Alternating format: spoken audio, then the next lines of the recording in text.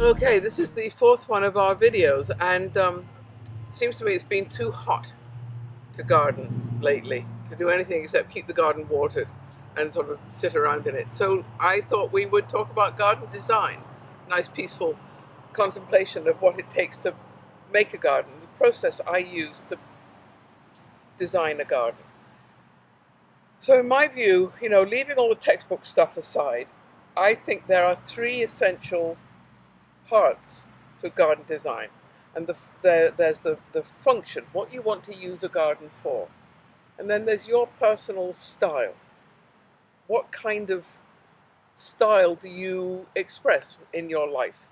And then the third thing is, what plants are you going to use? And people often get that wrong. They get the things in the wrong order. They start with the plants, and it's not that the plants are the less important. They are the most important, but you have to get the other stuff right first. Let's talk about form and function.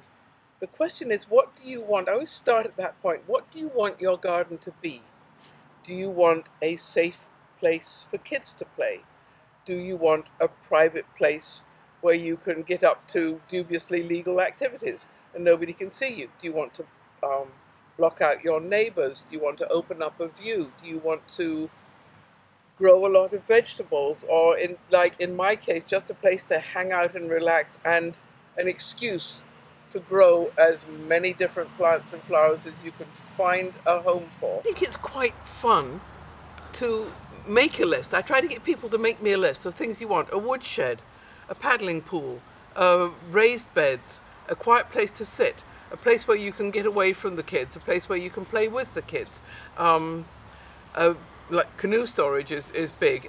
Another, leaving space for a new garage, the man kitchen, all the different functional use elements that you want to have in your garden. And it's quite fun if you could make a plan of the garden to scale, to cut all these things out and have them as separate bits of paper, and you can sort of move them around.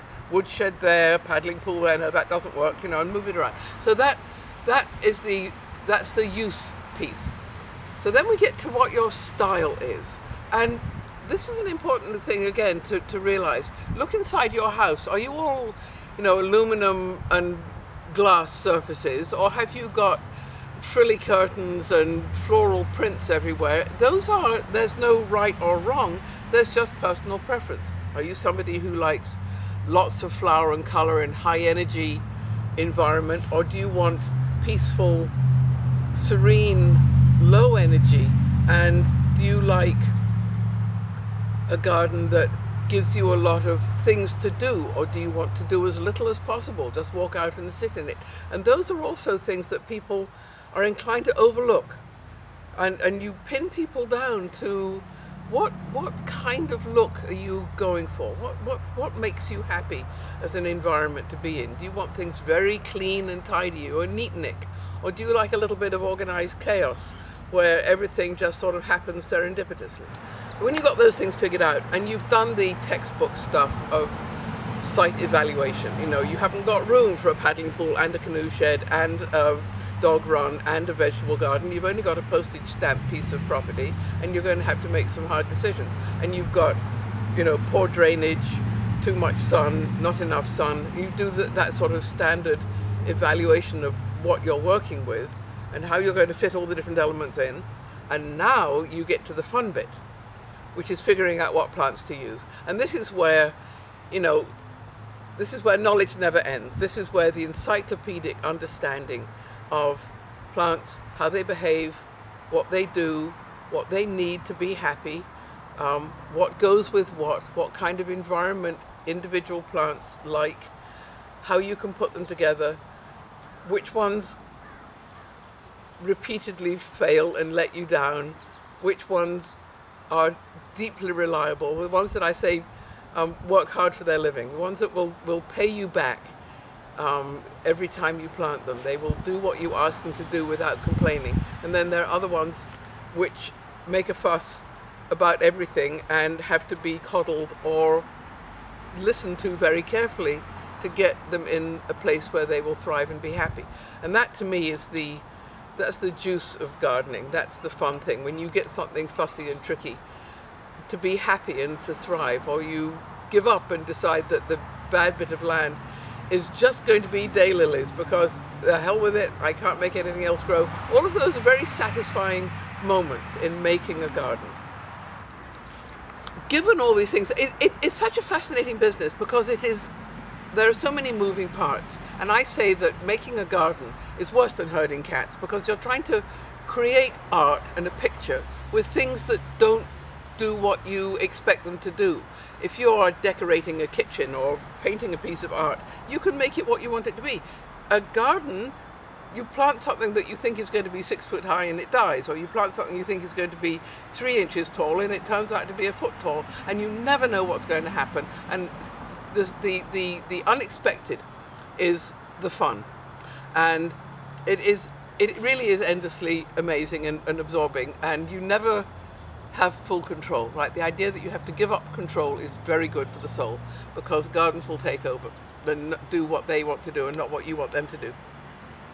Given all of that, one of the abiding principles that I believe in, and it's personal, it doesn't have to be anybody else's, but I think it's always worth considering, is that simplicity is nearly always better than complicated. I think that's true in art, in food, in fashion, in music, in architecture. And I think not in terms of rooms, which is sort of the fashionable way to describe how you divide up your garden, but I think in terms of departments. I think the department of big things that like wet feet, and the department of cute little woodlanders that want to be fussed over in a piece of carefully prepared woodland soil, the department of hairy things that keep the traffic noise out, the department of gorgeous drag queeny flowers that are close to the house and I can go and enjoy with my morning cup of tea or my evening cup of wine. And so I sort of group things by character, by environmental need, by behavior. I think mixing plants, I have plants that play well together and plants that don't play well together. And you put the don't play well together ones all together and they can fight it out. The things that fall over, that spread too fast, that are messy when they finish blooming, throw those all into one place and they can do their own thing all together. And then the nice things that behave beautifully all the time, that would get buried and swamped by big, badly behaved things, can have their own little department. And so that's what, that's the way I divide up my garden, kind of, sort of.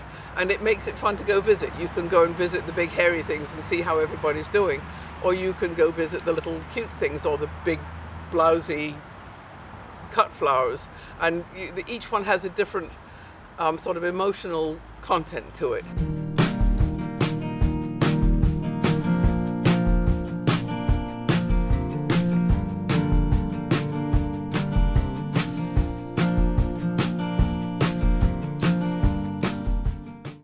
Speaking of departments, this is from the department of shameless hustle. I have a book out and it's in print and I wrote it and it's selling quite well, and it is ostensibly about a murder mystery, but it's actually about my experiences or a little bit that I learned about the life in the maple sugar camps up along the northwestern border of Maine with Canada. I work up there doing maple syrup camp inspections for organic certification, and it's a fascinating piece of Maine that very few people know about, and I thought it would be fun to write a story about it. So that was true, it was fun to write the story. The book is out, it's available if anybody can get past the hustle and would be interested in reading it. It's available at Amazon, but also at Maine Authors Publishing. And that's easy to find online, Maine Authors Publishing, or Amazon, or Kindle, or even from me if you live close enough. So, you know, buy my book and enjoy the read. Thanks.